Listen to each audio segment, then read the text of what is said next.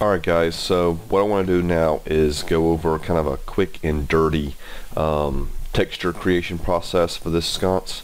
We've already got a normal map. We now have our AO baked, we have our glow baked, and what I've done is I'm just going to create a Photoshop document.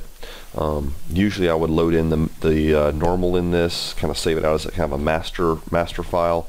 For this texture job, we're actually not going to be editing the normal map. I just want to make a quick color and a quick specular map or shininess map for it, so that we can go in and make a new better glow map.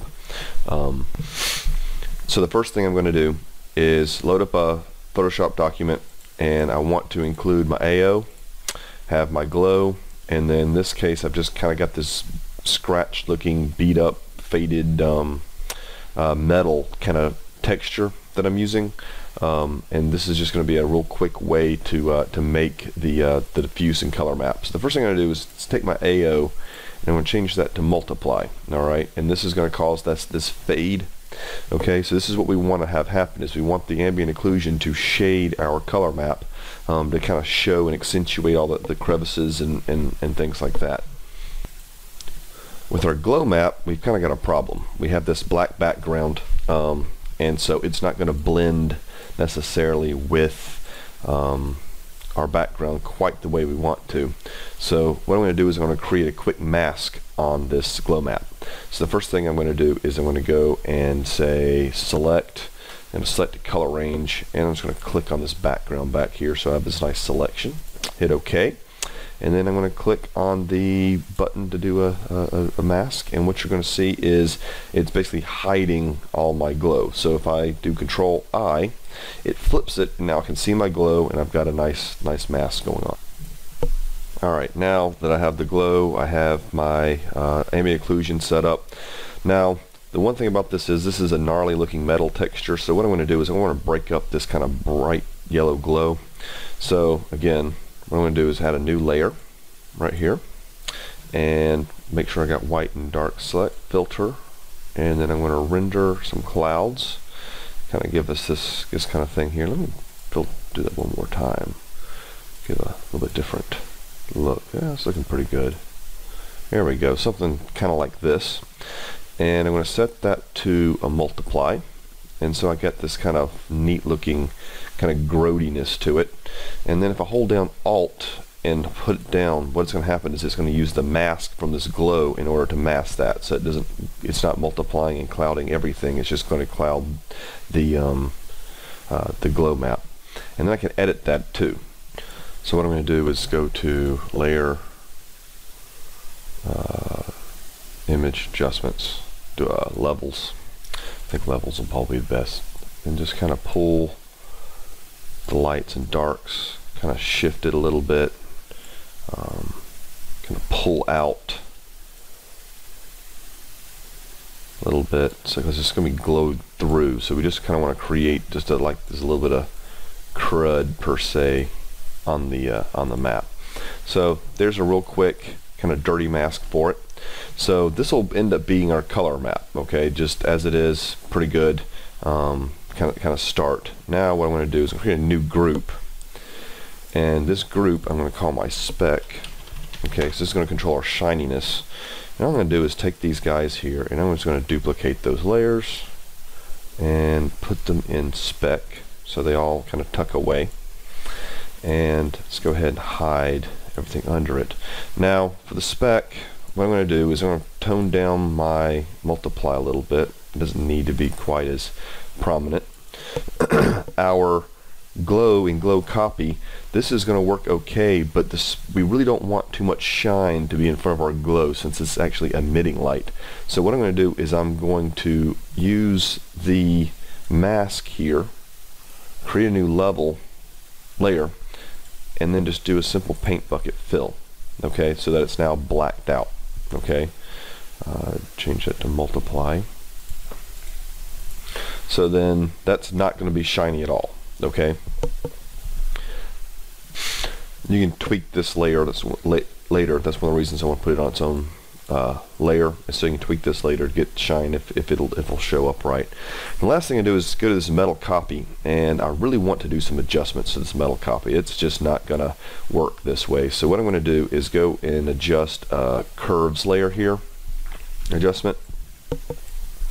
And what I want to do is where this corrosion has happened, I want to go ahead and kind of push that a little darker, make it a little less shiny. And then the areas where the metal is, I want to make the metal a little more shiny. And then we can kind of come in here and tweak these values a little bit. Still want to hold on to some of those good grays. There we go, something sort of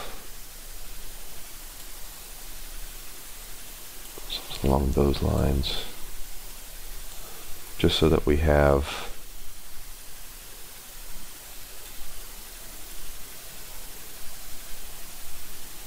kind of a neat looking look to it. Alright, it's going to be different than our diffuse. Alright, so the next thing we need to do is just save all these out. So here's our spec here. So go ahead, file, save as.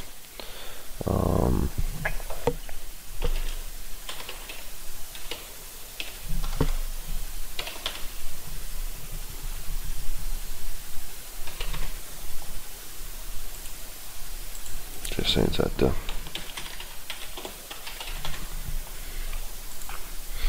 and for the moment I'll just leave it as a JPEG. That's fine. And then go ahead and enable these. File, save as, call these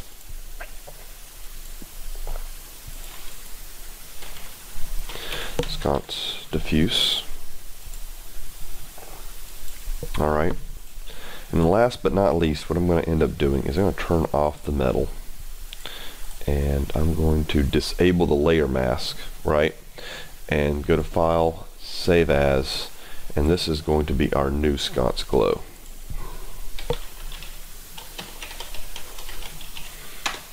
Okay. So now let's fire up Maya, hook all these connections up. Alright, so what I've gone and done is I went ahead and have completed the model of the sconce with the overlapping UVs, merged it all together, and now what I want to do is apply new material, and just going to make a blend, and let's see how these textures are going to look. So the first thing I'm going to do is add the color, file, and then what I'm going to do is go ahead and assign a sconce diffuse to it. Alright. So then that gives us the first colors. Alright, let's go back to our bump mapping and add the bump map to it. So file, tangent space normals, and assign the normal map. So that gives us our nice detail. Now what I want to do is go back to our incandescence and let's add our new glow. So our glow with the errors in it, the corruption. So now we have our completed model at the moment. Alright, now there's lots of stuff you can go in here and tweak and change. Oh, our specular. We need to add the specular. So what I'm going to do is where it says specular color, I'm going to go ahead and add our specular channel. So here is our specular one that we've modified, the diffuse. And as you can see, when I move it across the light, you can see the dark bits there are not nearly as shiny as the rest of the kind of metal, and it kind of adds a nice kind of textured look to the model. We could later go on and add some of that detail into the normal map as well to give it a little more of a bumpy effect. For the moment, this is what we'll just stick with the diffuse and the spec. We'll go back through, and there's more options we can do as far as dialing in the amount of shininess or lack thereof with the shader, and you can use different shaders to have more or less of a shininess effect, different maps, things like that. But for just for a real quick way of doing it, this will work just fine. Alright, so the last thing I want to do is, if we look at the way the sconce is, when we light the sconce, okay, the sconce needs to be lit up. Okay, right now this thing should be glowing and should be casting lighting glow around around the sconce. So the way that we can do that is using global illumination. Turtle has a nice little built-in global illumination. So what I'm going to do is go ahead and bake out our glow so we can have a better incandescence map. Alright, so bringing up the options again, go into Turtle. Let's go ahead to a global illumination. Make sure Enable is turned on. We have our final gather. Let's go to baking, and this time I don't want to use any of our objects. We actually want to use our main object, so it just bakes the selected object. So it's not going to really be the source is going to be the target this time. We just want to bake its own information. So what we need to do is go down to our outputs and change the outputs.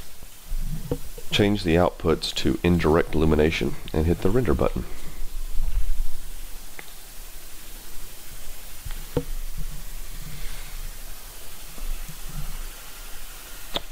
Let it do its thing.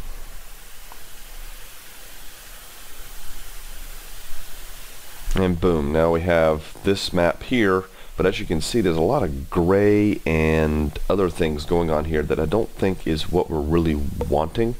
And that's because it's still using the default Maya lights. So what we need to do is add a light to this scene that's not aimed at our sconce and then rebake. So what I'm going to do is go to rendering, spotlight, and as you can see we now have no light in the scene. Alright, so let's re-render with all the lights kind of turned off.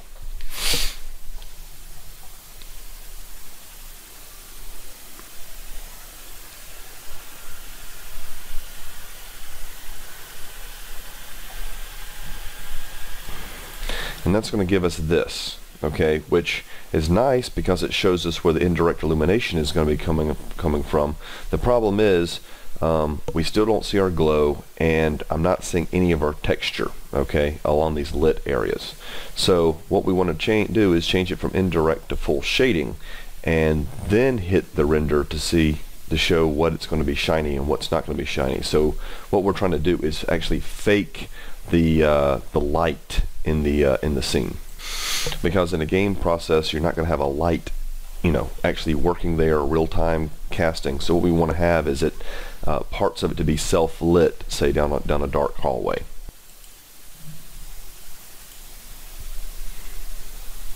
So rendering this one, we get starts off with the illumination pass, and then you'll see that it's going to start drawing the other parts of the map. So here we have a completed glow bake, which what we want to do is go ahead and save this out.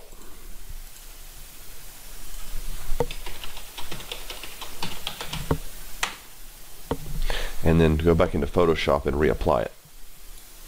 So back in Photoshop, what we want to do is open our newly baked sconce image, and then go ahead and slide it over to our multiple texture. So here's our original diffuse with ambient occlusion.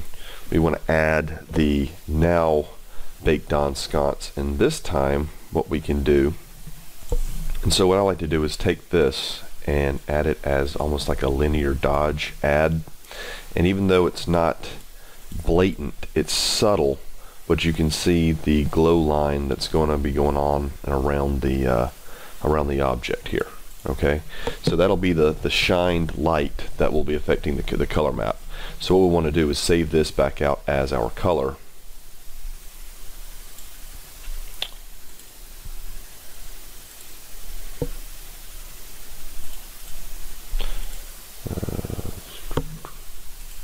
Sconce diffuse, just go ahead and resave that. Yes, replace it.